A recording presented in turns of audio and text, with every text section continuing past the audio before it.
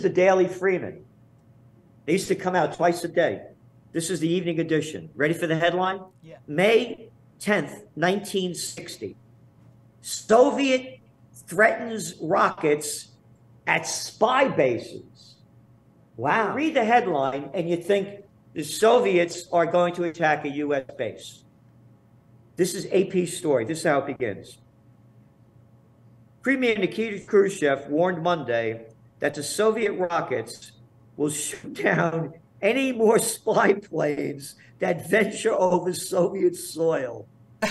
And his government will take appropriate countermeasures. Wait a minute. That's not what the headline says. Right. But that's how they sell propaganda. And that's why I'm pointing this out. They're doing the same thing now. Yeah, they are.